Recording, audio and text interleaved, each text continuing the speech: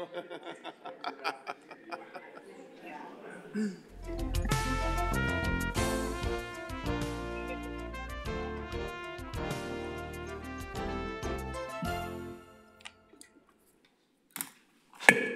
is 6 o'clock, and I would like to call the 10th regular council meeting to order. Would the clerk please read the quote of the day? Thank you, Mr. President. None of us is as smart as all of us. Would the clerk please call the roll? Alderperson Bellinger. Here. Alderperson Decker. Here. Alderperson Feldy. Here. Alderperson Heidemann. Here. Alderperson Lefebvre. Here. Alderperson Mitchell. Here. Alderperson Perella. Here. Alderperson Peterson. Here. Alderperson Ramey. Here. Alderperson Rust. Is he excused? Yes. Thank you. 9 present. Yes. Will you please everyone please stand for the pledge. I pledge allegiance to the flag of the United States of America and to the republic for which it stands, one nation, under God, indivisible, with liberty and justice for all. Okay. We were looking for a motion to approve the minutes from the last council meeting. Alder Perella. I move to approve the minutes from the 9th regular Common Council meeting held on August 5th, 2024. Second. Motion is made and seconded. All those in favor? Aye. Chair votes aye. Those are approved. The Board of Water Commissioners election will to be held on September 14th or September 16th, 2024, with a term beginning October 1st, 2024. Anyone interested in running should contact myself or the city clerk's office. Also, next week, Monday, August 26th, immediately following the Finance and Personnel Committee meeting, there will be a Committee of the Whole meeting. Let's see. Mayoral appointments, City Attorney.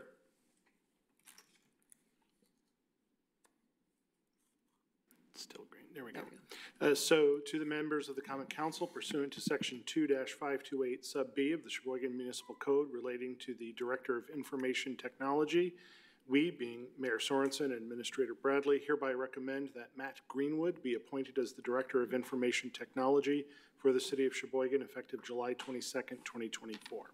And that will lay over. Item 6, City Clerk, is anyone for public forum? No one this evening. Okay, thank you. Go to number 7, consent agenda. Items 8 through 18, Alder Perella. I make a motion to receive and file all ROs, receive all RCs, and adopt all resolutions and ordinances. Second. This will be a roll call vote. Please. There's some discussion. Is there? Oh, I'm sorry, Alder Mitchell. Thank you, Chair. I just wanted to draw attention to item number 12. This is the second time we've seen this report on exit interviews. This included all of the interviews that were conducted over Q2. Highly suggest everybody take a look at it if anybody hasn't had the opportunity to yet. When I looked at it the first time, the one big trend there was is perhaps we had some opportunity for providing more resources for training for supervisors. Was pleasantly surprised that when we talked about this in committee, that already had been put in place based on the results of this survey. So I, again, will encourage everybody to take a look at it, and I'm pretty happy to see that we've already seen action taken based on the feedback that we are receiving. Okay, thank you. Any other comments? Alder Peterson. Yeah, thank you. I just had a question about item number 9. And my question was, and I know that this was kind of discussed at the Finance Committee meeting, but I know that this is a memorandum between these two entities. The $500,000 that's listed in there, is that the cap? I mean, I know that they've estimated that it's approximately $500,000 for this. Is that the cap, or could it potentially be more? Administrator Bradley. Yes, this would be a cap So they would have to justify costs in those categories. Up to 500,000 is the maximum. And if you'll recall, that is the amount we budgeted in the project plan for TID 21. So essentially, our participation would be the demolition of existing vacant buildings.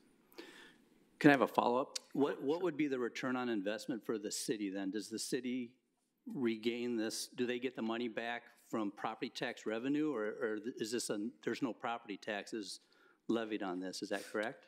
That is correct. In the buildings that they currently own, we do not receive property taxes on either. So it's basically elimination of vacant buildings, and then that's why we're not looking at using TID funds and participating in the reconstruction, because ultimately then we'd want to look at a payment in lieu of tax situation where they were making a payment, so we did have a return.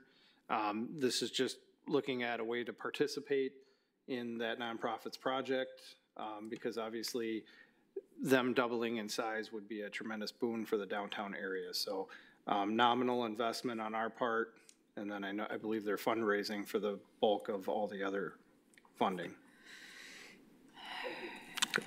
All right. Any other discussion?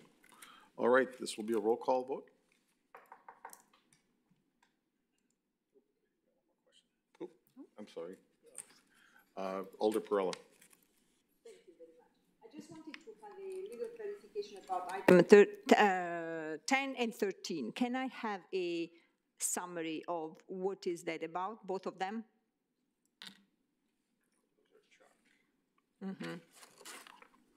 Attorney Adams. Just waiting for the mic to Okay. come on.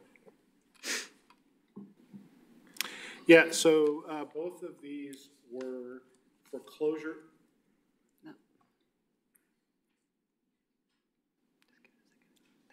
Okay, both of these were foreclosure actions in which the city was named as a defendant because we also were owed money by the primary property owner.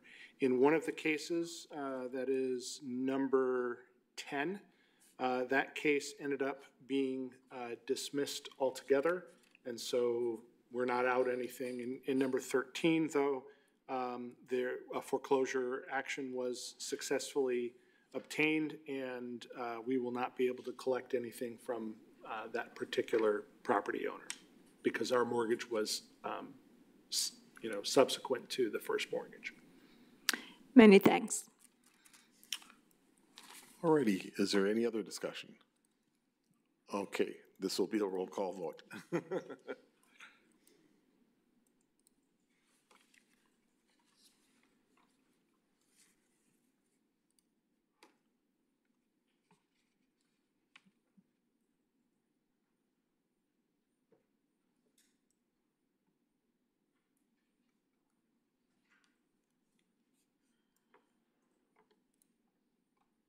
Alder Feldy? Aye. Alder Mitchell? Aye. Oh, there you go. I got it. 9 ayes. All right, thank you, that's approved. Those are all approved. Okay, moving on. Here we go.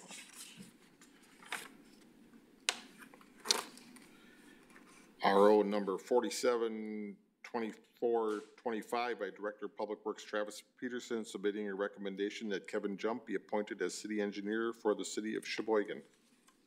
Alder Perella. I make a motion to accept and file RO number 472525.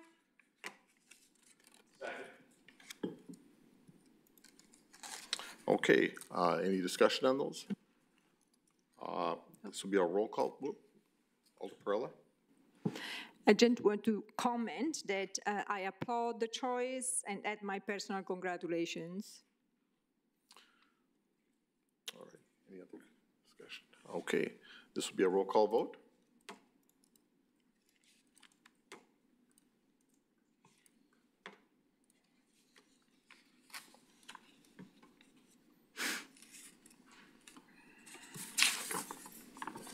Alder Feldy? Aye. 9 ayes. Okay, that is approved. Thank you.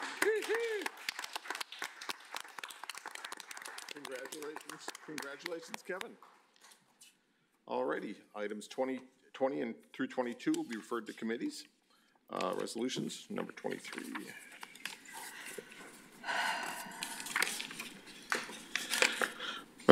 Resolution number 60, 2425 by Alderpersons Decker and Rust, authorizing the appropriate city officials to execute a conflict waiver letter prepared by Quarles and Brady LLP regarding the representation of the city of Sheboygan and Advocate Health.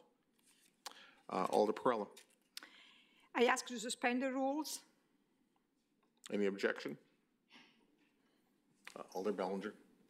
Can I ask why we're suspending the rules on this?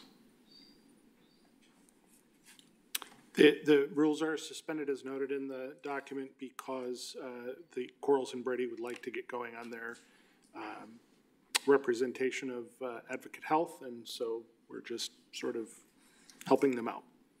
Thank you. I just want to make sure that the public is aware of that. Thank you. Okay. All righty. Go ahead, Alder Perella. I make a motion to adopt the resolution. Second. Motion made and seconded. Is there any other discussion on it? Okay, this will be a roll call vote.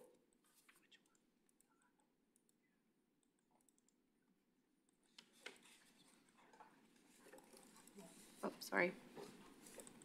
Did you vote? Who did the second on that one? I'm sorry. Peterson. Peterson, thank you.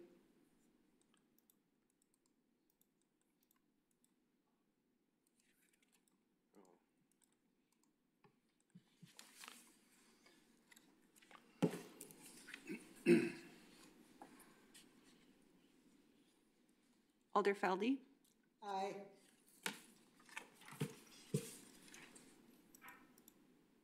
Can you just make a comment that that one is getting referred? Okay. Just make a comment that that one is. 9 ayes. That is approved. Item number 22 will be referred to the License Hearings and Public Safety. Number 23. Number 24 through 26 will be referred to committees. Number 27. Sorry. Number 25 is suspended and adopt. I'm sorry. Number 25, resolution number 59, 2425 by Alderpersons Decker and Ramey, authorizing the appropriate city officials to accept and expend funds received from the Wisconsin Department of Natural Resources as part of the Urban Forestry Inflation Reduction Act grant program. Alder Perella. Oh, I'm sorry. No, that's fine. Okay. I ask to suspend the rules.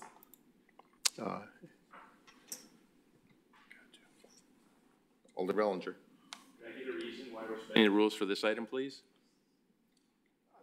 This one is for a DNR requirement that we have to have a motion by council to adopt this grant. So with the timeline of the grant acceptance from award, we don't have the time to run it through our normal process. Okay. Alder Perella. Yes, I just want to comment that I'm very pleased about this new grant for the reforestation, and I look forward to learn how we will be using it. Thank you. Okay. Alder Perella, and we're back to you for the. Yes, I move to adopt the resolution.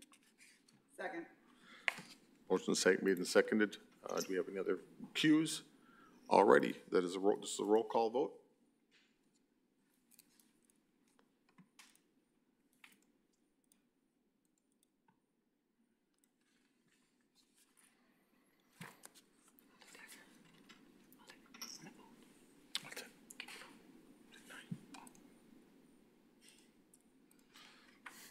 Okay.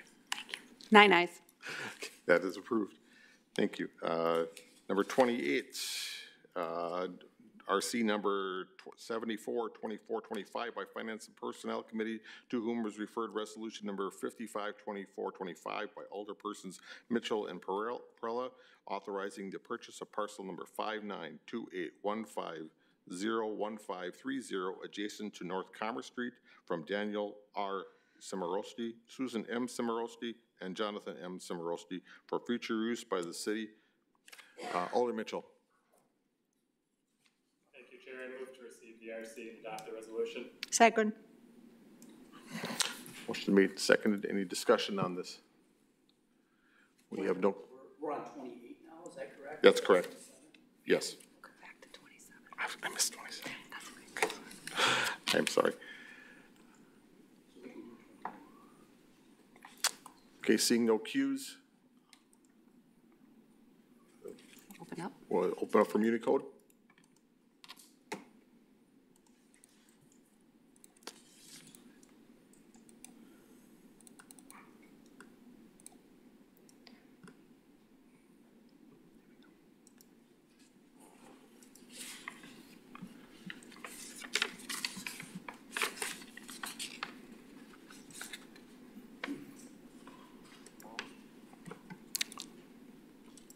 Alder Perella?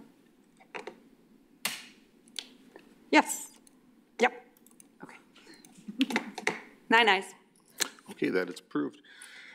We'll go back to number 20, item number 27, my apologies. RC number 732425 by Finance Personnel Committee, to whom was referred resolution number 542425 by Alderperson Mitchell and Perella, authorizing the purchase of parcel number 5928150165 adjacent to Pennsylvania Avenue from PBRK LLP for future use by the city. Alder Mitchell. Thank you, Chair. I move to receive the RC and adopt the resolution. Second. Made and seconded. Any cues? Alder Perella. Thank you. So I understand the cost, the price, but what does the verb, the language, removing the contingency for the Common Council approval found in line, blah, blah, blah? So these documents were already sent to the property owners, and one of the contingencies in the agreement is that council must approve. So rather than waiting to send these out until you approved them, they were sent with the contingency, and by your approving today, you are removing that contingency and the sale can go forward. Thank you. Okay. Any other discussion? No more cues. This is a roll call vote.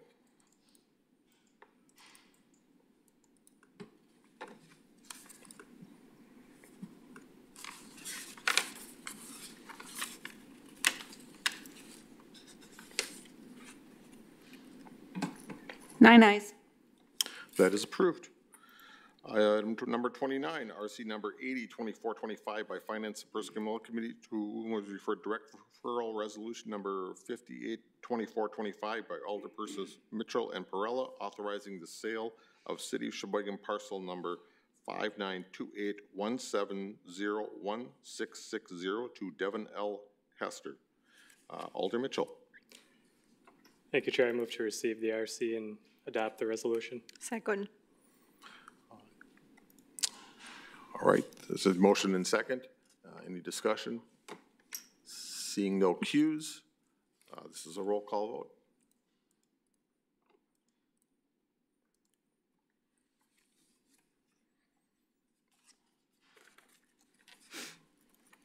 Nine ayes. That is approved. Item number 30, RC number 832425 by Public Works Committee, to whom was referred resolution number 492425 by Alderpersons Decker and Ramey, authorizing entering into professional services agreement with R.A. Smith Incorporated for design and engineering services for upgrades to the Uptown Parklet on St. Clair Avenue. Alder Ramey. Thank you. I move to receive the RC and file the resolution. Second. Motion's made and seconded. Any discussion? What? Sure, go ahead. Let's see. Administrator Bradley. I just wanted to bring up one item. Previously, council had passed a resolution directing me to come up with a proposal to make the parklet a year-round. By this being filed, essentially, we won't be doing that. So I just want to make sure council's aware of that. Okay. Alder Perella. Yes. So would you please be so kind just to summarize for us? I was a little confused about of course, the expenditures. So the total, we get $50,000 of Vibrant Spaces grant. That's great. And then what is the expenditure from, the additional expenditure from the city? Is that 379? And then where does that come from? Again, please.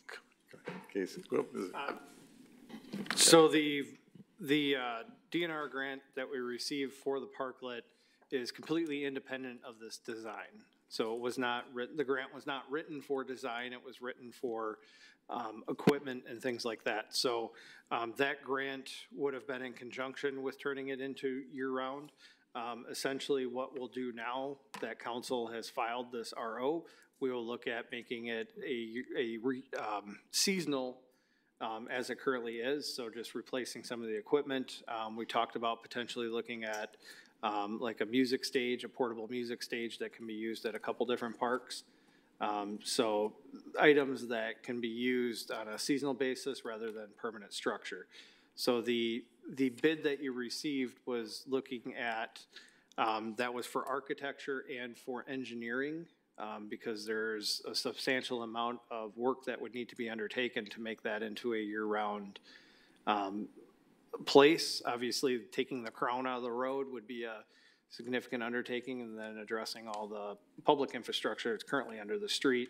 So that's why you're looking at such a high design cost. This was bid out publicly, and these are the bids that we received back. So essentially looking at the proposed structure from the neighborhood group that was working on this, that's the cost that we had to come up with just design. That is not construction. So there would have been more costs that we would have had to build into our future capital budgets. I have a follow-up on that. sure, go ahead. Isn't that a deviation from what the Common Council had actually decided, that this project would be to implement a change on permanent basis? I mean, I do recall, if you ask me, I do recall that the Common Council approved a potential project for a permanent change, so much so that also the DPW and the police department, if I recall correctly, chimed in positively as no negative impact as far as a permanent change. So how did that change? So the directive of the Common Council was to come back with a proposal to create it as a permanent change, permanent parklet.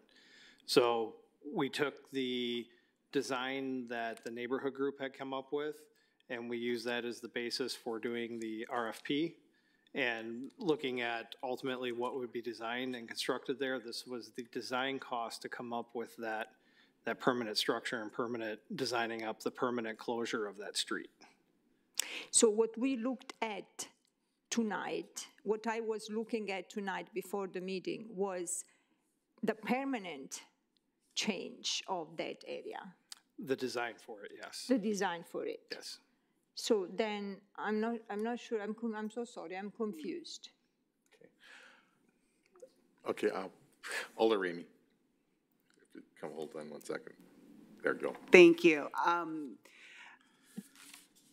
In the Department of Public Works, it was my understanding that we were not voting, when we voted to file this, it was to file this bid. We received only one bid. And so I made it very clear, because I didn't want it to be, we're closing down the idea of making it permanent or not. How I understood that vote was that we were filing that bid, and that it wasn't dead in the water. There could be other things happening to make it a permanent thing. We were talking also in the Department of Public Works of what the plans are down the road for Fountain Park, et cetera, and not wanting to do any duplication. If there was going to be something happening at Fountain Park, we wouldn't do the same thing at the parklet. But it was my understanding that it's not dead in the water, that it wasn't voting down the idea of making it permanent. It was filing this one bid because it was an incredibly high bid for just the design work. So that was my understanding, and I invite, yes, my colleagues to chime in. Okay, hold on.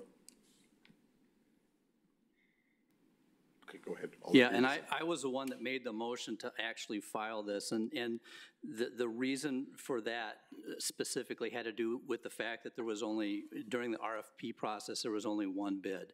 And it just seemed exorbitant as far as the cost went. I mean, I kind of went back and looked at the Deland Park, and we talked about that, the Deland Park and Marina bid, just the proposal for that design for that whole process is $240,000.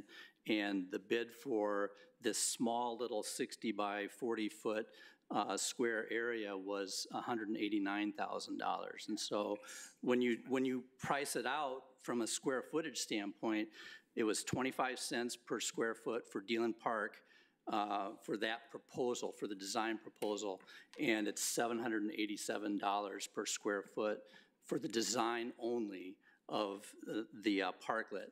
And so I'm not necessarily opposed to continuing talking about doing a permanent structure there if that's what the city wants, but I felt when I made the motion that, you know, putting $187,000 or $189,000 on the line for a design only without any budget at all for building this parklet didn't really make any sense. And so it would be and the other issue was that this $50,000 grant, it expires at the end of the year. So if we were to table this, we have, this grant still can be used on that parklet. It has to be used at that specific site, but it doesn't matter if it's used on the seasonal, you know, parklet or if it's used on the permanent parklet. And so I felt when I made this motion that it made more sense to file this and let's deal with the $50,000 grant that we have. We can use that towards the seasonal parklet for now. And then as time goes on and as things evolve with respect to the Fountain Park design and the Deland Park design, we can hopefully somehow maybe come up with some sort of alternative plan for this that could potentially be a permanent spot. Okay. Thank you. Alder Bellinger. Thank you.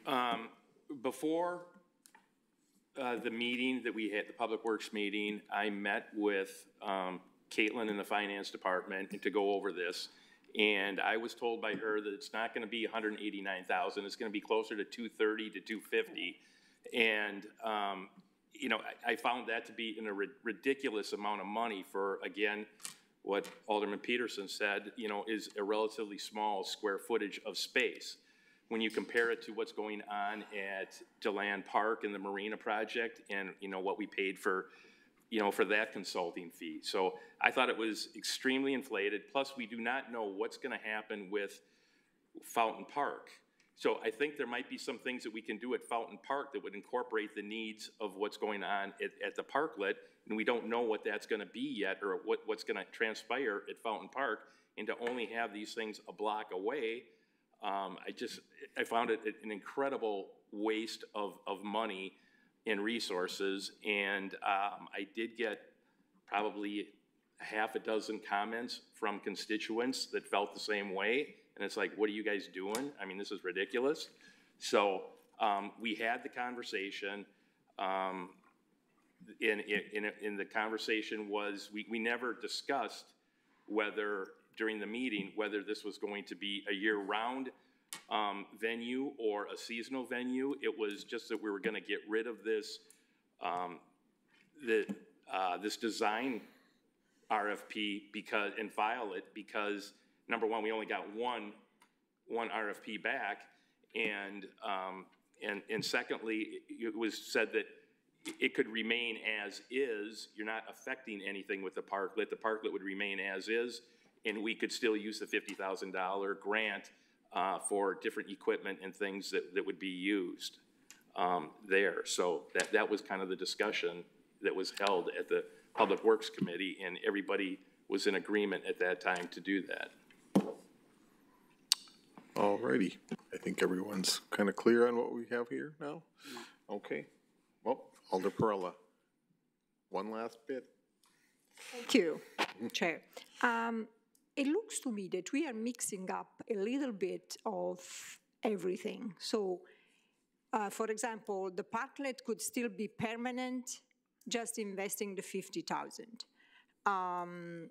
It could be that we could postpone and trying to get bids again later on.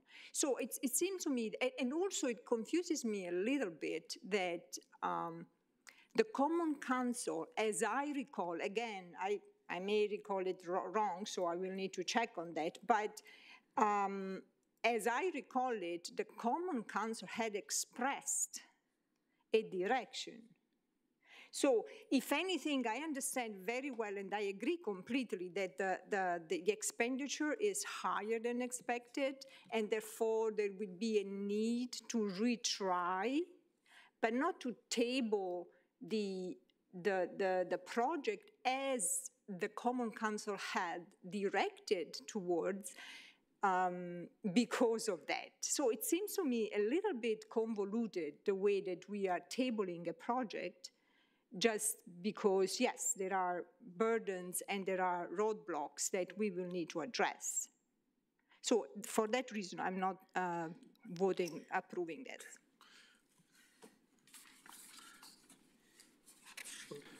All right. Administrator Bradley. Thank you. So the bid included full design. So a little bit of a difference between what we're doing at D-Land Park and that area. So that's basically just conceptual. So they're going to be, in this instance, we're going to be doing full design profile of the road, making that permanent. So, and then also they're looking at a structure that was going to go on there that was proposed by the residents in the area. So at this point, what I would suggest, it sounds like there's still an appetite of making it year-round, is maybe putting this on to the Public Works Committee and having it vetted through there and then bringing it back. Obviously, the price of this option is not of interest, so we can take it back and discuss. And we'll look at using the existing funding that has to be used up yet this year. We'll use that to buy and upgrade some of the parklet amenities there now. And then we'll bring that obviously back through DPW committee as well. Good alternative. Okay. Let's see, who's Alder Bellinger's next on the line here. I was just going to make a point of clarification that this vote or this motion to file is just the RFP, and that we're not going to go with this $189,000 RFP. This has nothing to do with the conceptual, whether we want it to be, year-round or we want to keep it or get rid of it. That was never discussed or part of it. It was just this RFP that we were getting rid of. Yeah. So that's all that it was in that Public Works meeting. Yeah, I would agree. That's just how we just really wanted to, we want to go back to the drawing board, basically, is what we said, so. Alder Peterson, did you have another comment, or? No, I was just going to say the same thing. I mean, we are not tabling the project. We are just filing this bid. So, I mean, that's my understanding. If we have, as a city, want to continue talking about doing a permanent structure there, I see no problem with that. And I mean, I think we should continue to have that discussion. It's just that I think that the city deserves to have at least some competitive bids here so that we have a better understanding of what we're getting ourselves into. Okay, thank you. Seeing no more cues, this is a roll call vote, or is this a voice vote? Is a vote of yes going to be to file? Oh, this is a voice vote, I guess. Okay, this is a voice vote, so. All in favor? Aye. Any opposed? Nay. Nay. So, that motion passes. All righty. Seeing as we have exhausted the agenda, Alder Perella. I make a motion to adjourn. Second. All those in favor? Aye. We are adjourned at, what's the time here? 6:34. Thank you.